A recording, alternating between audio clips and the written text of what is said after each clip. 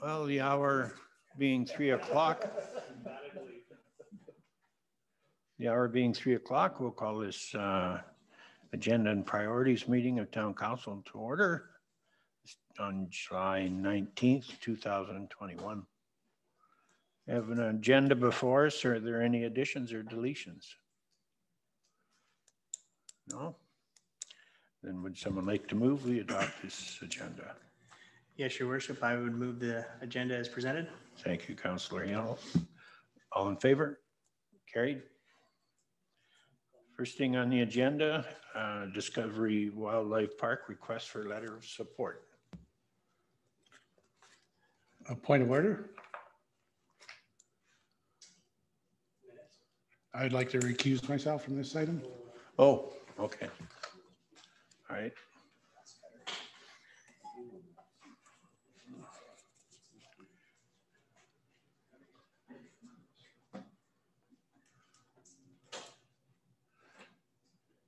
Okay, proceed then with the letter of request, CAO Becker. Thank you, Your Worship. So Discovery Wildlife Park development permit to construct 10 new cabins to be added to the existing campground was approved by council as part of the direct control district at the June 28th council meeting.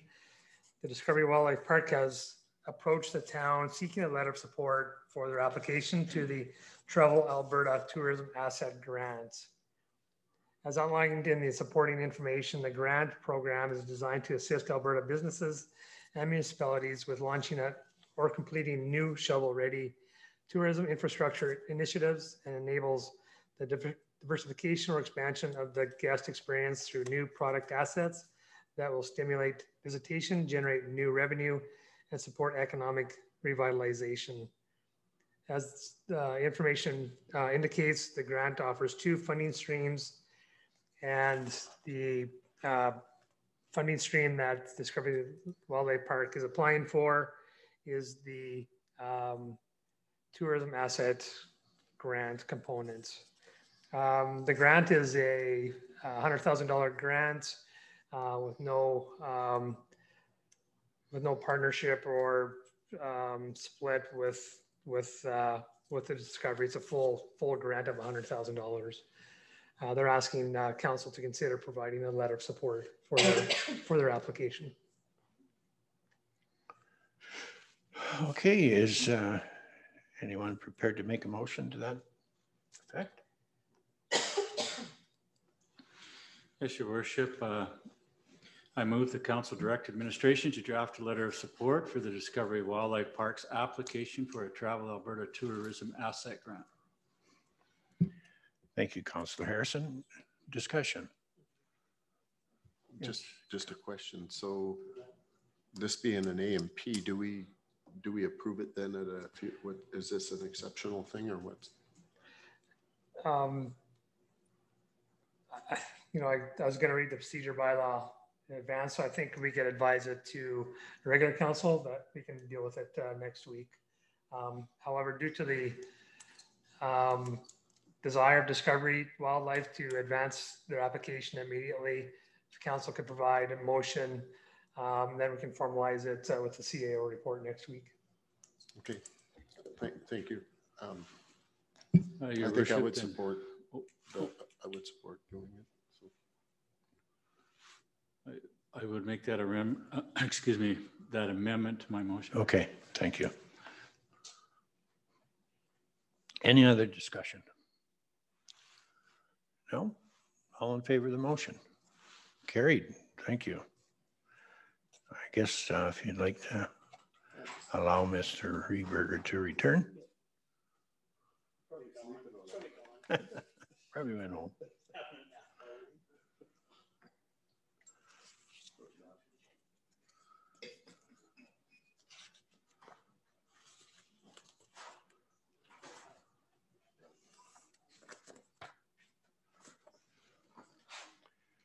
Okay, the next on the agenda are the Innisfail Municipal Measurement Index. Director Vickers. Thank you, Your Worship. So we're bringing this report forward today to provide council financial information of the performance of the town of Innisfail compared against other municipalities.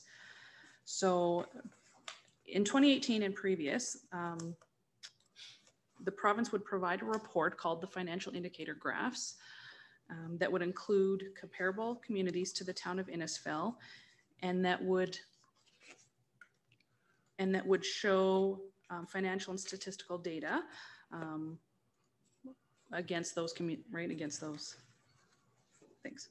Anyway, in 2019, the province moved this information online and created the Financial Indicator Graphs Dashboard and the Alberta Municipal Measurement Index Dashboard. So the Financial Indicator Graphs, or FIG, still provide an opportunity for Albertans to explore a municipality's financial and statistical data in the context of the minimum, medium, and maximum of all municipalities in Alberta of the same type. So you can no longer specifically choose which municipalities to compare against when you're looking at that dashboard. The town of Innisfail goes against all towns, so all towns across Alberta. So the FIG dashboard is an upgraded version of the static PDF reports previously made available to municipal administration and councils, and serves as an important supplement to the Municipal Measurement Index. So I have attached all the 2020 financial indicator graphs to this report for your reference. So the big change is the Alberta Municipal Measurement Index, right? So that's kind of their new thing that they've replaced the financial indicator graphs with. So they are designed to improve local government financial reporting and allow Albertans to evaluate the performance of their local government in comparison with other municipalities based on key fiscal indicators. So a municipality index is generated for a meaningful comparison across municipalities based on equalized assessment, population, and area. It's recommended selecting municipalities with a plus or minus 10 for the best comparison. So they have given every single municipality in Alberta like a grade or a rate, right? So the town of Innisfail was given a score of 79. So then for the purposes of this report, administration has chosen municipalities listed below, and they range from 76 to 84. So you can see the list, like Rocky Mountain House and Town of Devon were given a rate of 76. Coaldale, Bonnyville, and Ponoka, 77. Morinville, 78. Innisfail, Black Falls, and Olds were all given 79. Hinton and High River were given a rate of 83, and then Sylvan Lake was given a rate of 84, sorry. So the MMI dashboard includes several dynamic customizable visualizations based on information submitted by municipalities annually as required under the Municipal Government Act through the financial information return and the statistical information return. So the current visualizations that they have are the residential tax rate, non-residential tax rate, municipal tax levy, the composition of assessment, municipal debt per capita, long-term debt to debt limit ratio, revenue and expenses per capita, and accumulated surplus per capita. So they do update these visualizations bi-weekly. So the results can change if you go back to them as they get updated. And in the future, they are looking to add in a few more of these visualizations. Could be business licenses, building development permits, and municipal service levels. So the first one is the residential tax rate. So this shows the amount of tax payable per $1,000 of taxable property assessment. This is taken from our annual tax rate bylaw. When we complete our statistical information return, we have to provide the government with our tax bylaw annually. So that's how they receive this information. And this is only just our municipal tax rate. This doesn't include anything like the school tax or the seniors housing. So you can see that Innisfail is rated at, we have 6.6. The range is 5.4 up to 9.3, and the median rate is 7.1.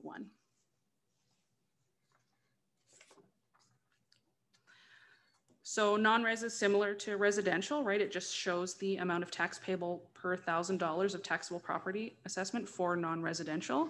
And this is also taken from our tax bylaw. So Innisfail is rated at our current is 8.2.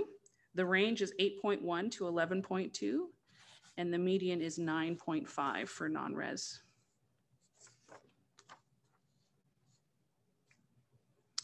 So the next one is municipal tax levy. So this shows just an approximation of what residents and businesses pay towards the municipal portion only of their tax bill. So this does not include taxes collected for schools and seniors lodges, as they are collected by the province.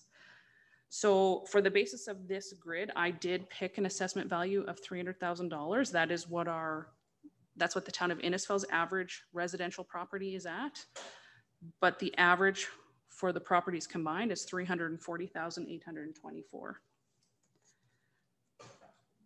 So for residential taxes, Innisfail pays $1,983 when the range is $1,624 to $2,782, and the median is $2,119.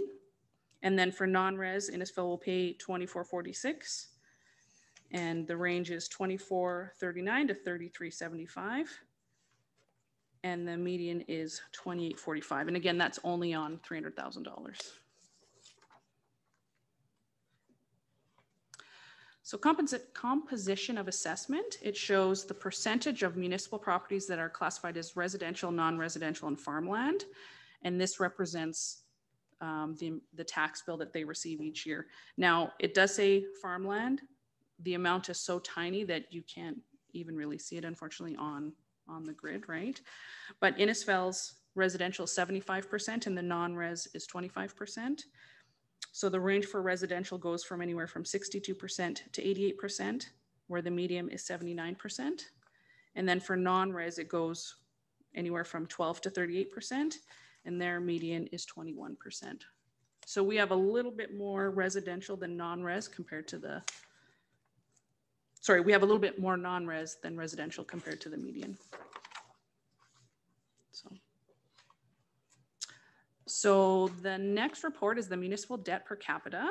So this shows short-term debt and long-term debt divided by the municipality's population.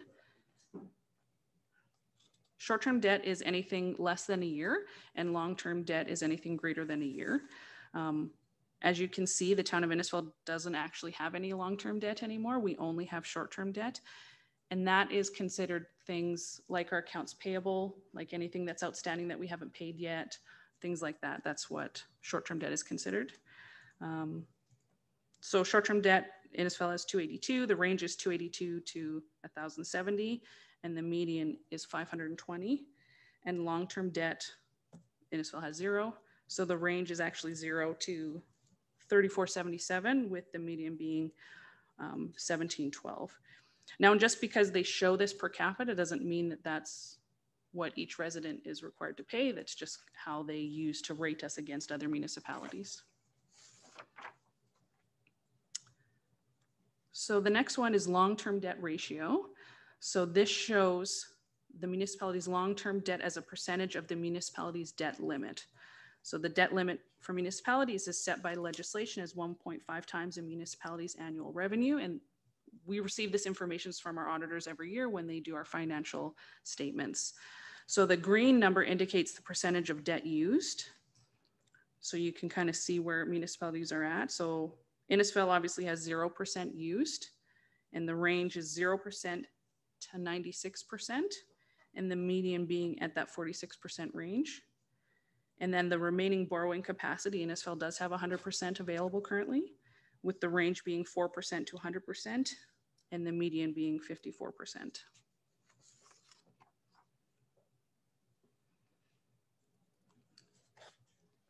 So the next report pulls our revenue and expense information and does it per capita to show municipalities the total revenue expenses divided by their population.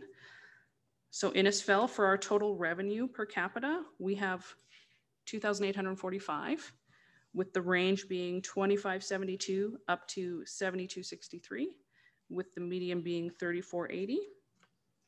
And then the total expenses per capita, Innisfail has 2,637, with the range being 2005 all the way up to 3293, and the median being 2708.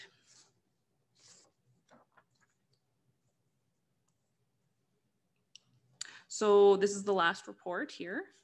And this is the accumulated surplus per capita. So this shows our financial resources, both cash and non-cash, that a municipality has available to provide future services per resident. So the non-financial assets listed in the green are the assets owned by the municipality, such as roads, buildings, vehicles, and equipment. And then the financial assets listed in blue, that is the money in the bank, money owed to the municipality in accounts receivable, and money set aside in reserve for specific purposes.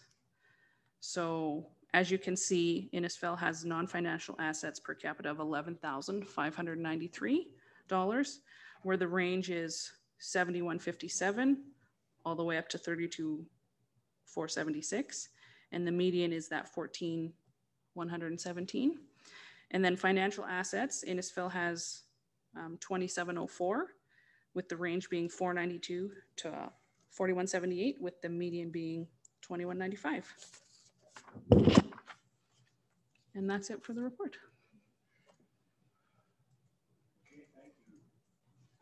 Thank you, Erica.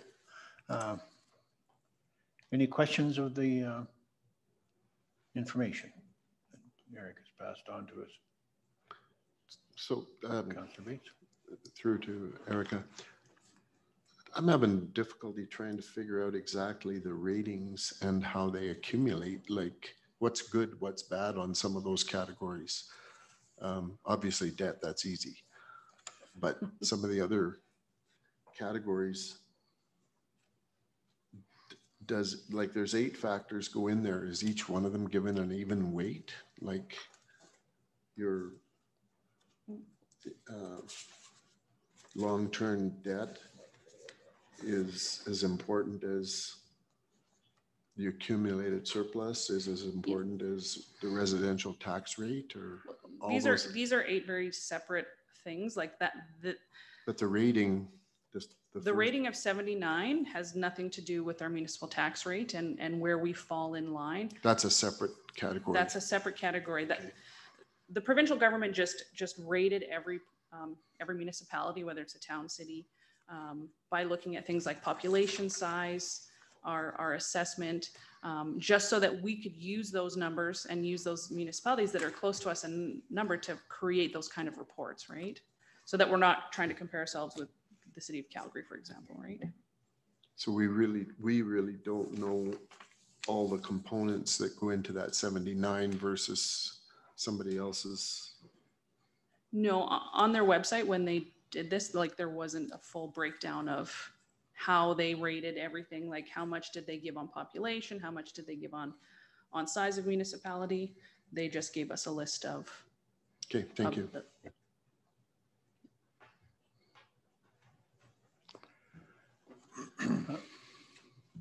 Councillor Harrison. Thank you, Your Worship. Through to Director Vickers. Do we publish these somewhere? Like, do we make this information available to our residents on our homepage, on our website? Because I think it's important that, you know, the folks that live here and pay taxes see that, you know, and I always hear our taxes are high and, you know, we can't do this and we can't do that. But when you look at these kind of comparisons, Innisfail is probably in the bottom half of the municipalities that we compare to. And, you know, other than council and administration, you know, explaining when somebody comes in, maybe we just put it out there because these are pretty easy to understand. Yeah. So I guess my comment would be, do we publicize them and do we make them available to our residents? Your Worship, through to Councillor Harrison. So the last time that Innisfail did financial indicator graphs was in 2017 for the 2015 year, and that was published. We have since pulled it down because it is older, but we can definitely publish these new reports on our website on the financial page. Thank you. So, Your Worship, through to Director Vickers, is this up-to-date information? Like you said, it updates weekly. So, Your Worship, through to Councillor Barclay. So this is information that I pulled off of the website last week. And most of this information gets updated when we submit our financial information returns Yeah. And I think Town of Hinton was the only one that didn't have any information in here, Yeah. right? So, Okay. Yeah. Yeah, I agree with Councillor Harrison. It's very important information, and I would even personally like some hard copies Yeah. to give out to some people and, you know, share with, you know, organizations like the Chamber of Commerce, for example. And I think it's really important, and it bodes very well for Innisfail. And we talk about it a lot, but the general public may not know exactly in what good financial shape we are. So yeah, thanks. perfect. I can definitely do that for sure. I am looking for a motion that the council accepts this report as information. I will make that motion. Okay, thank you, Councillor Barclay. Any discussion?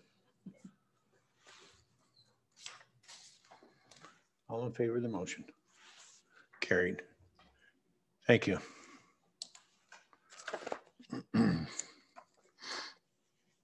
Well, we can move on to roundtable discussions, I guess. There's Oh, another I'm report, sorry. Your Worship. There's another report under Erica. Okay, No, that was all one report. I don't have another report. no, I don't think there's another. Okay, sorry, I thought you were going to go through the graphs. That's all part of it. Okay, it's fine. I can go through No. them if you'd like. Councillor Hill, you look anxious. Thank you, Your Worship. Yeah, no, as far as the roundtable discussion goes today, not much to add. It's nice to finally see a little bit of smoke moving around. Hopefully it doesn't settle in for too long, but nothing too much more to add at this time. Thank you. Okay. Bates? It was a quiet week for me too. I will mention I did a little tour to southern Alberta, and we have no idea how lucky we are at this point with the crops in this area compared to, let's say, down around the Vulcan area. There's just nothing, literally nothing, and it's beyond recovery. So, nope, that's all I have. Thank you. Okay. Councillor Barclay. Yeah, thank you. Guess I was at the Innisfail Lantern Festival workshop on Saturday, and also spent a little bit of time at baseball tournaments. So great to see the town so busy this past weekend. My goodness. Tomorrow I have MPC and then volunteering at Tim Hortons on Wednesday. The Innisfail Lantern Festival is on Saturday, the actual event. And this morning I actually met with Alicia Fox from RPAP, so the Rural Health Professions Action Plan. It's hard to remember that acronym all the time. And maybe something, CEO Becker, that we have Alicia come to an AMP meeting, and her and her family have actually just moved to Innisfail. And so she would love to come present to council about what RPAP is all about and what they do. They're funded through the Ministry of Alberta Health, of course, and kind of around recruitment and retention of health professionals in communities. They work with schools to kind of show school kids, probably grade 9 to 11, careers in the healthcare world and stuff. So lots of good things, and she's very, very happy to be living here in Innisfail. Okay. Councillor Reberger. I had a pretty quiet week, but I will be bringing a barbecue out to the Lantern Festival and checking that out.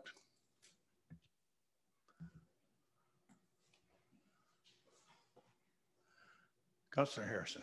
Thank you, Your Worship. Also, quite a quiet week. I'd just like to say that the crossing on 50th here looks really good. They'll probably be done sometime this afternoon, so that'll take a lot of the sting out of every time you have to cross on 54. I also have camp day with Tim Hortons on the 21st. I'll be volunteering over there, so I encourage all my colleagues to stop by and buy a bracelet or a coffee. There's $1 from each one that's being contributed to Tim Hortons camps all across Canada for children that are underprivileged. So I work from 9 till 10, so I'd like to see all your smiling faces if we could. Thank you. And also lots happening in town this weekend. we had the baseball tournament over at Dodds Lake. Very positive. There was a large group from Calgary came up. They're actually visiting the Jungle Farm, and they stopped here first time in Innisfail, and they had a picnic in the lot that with the little shrubs around it. Yeah, large family picnic. They made their own meal there, so that was good to see. And I think that's about all I got coming up this week. So thank you, Your Worship. Okay, thank you, Councillor Harrison. I certainly have to give some credit to the staff as that ball tournament came on to them. It's a bit of a surprise. They pulled it together, I thought, very well for us at a short notice. So thank you for that, Todd, and your staff. I didn't get a chance to get down. I was away, but I'm assuming you got that many kids together. They had a good weekend. Yeah, but that's great. I also had a Mountain View Regional Water Services meeting on Wednesday, and things are rolling along. The plant is, we're putting out about 15 to 16,000 cubic meters of water a day. And apparently the plant is handling it very well. And as long as we've got the raw water coming down the river, we'll be okay. And the plant at this point in time is capable of like 25,000 cubes a day. So it's not that we're close to capacity, but the only thing is of course, I know most of us are operating on a level 1 water restriction to try and minimize, the use of water as much as possible, and also reduces the load on our wastewater, which is very expensive. So, that in combination of those two, it still encourages water conservation, but it's good to know that we've got the capacity, and we're not like some of our friends to the south. But anyways, that's about all I had. Quickly go around the table. Stephen, have you got anything? No? You got everything done on your account? Megan, you got it? Ken, just fine. Vanessa, nothing going on? Mr. Becker? Okay. See, we have some people in the gallery here. I guess it's to do with the in-camera. So I guess if that wraps up the roundtable discussions, I would entertain a motion to move in camera. Your Worship, I would make the motion to move in camera. Okay, thank you, Councillor Hill. All in favor? Carried. Want to take a minute break? Yeah, I was so busy, Jim, down at the ball.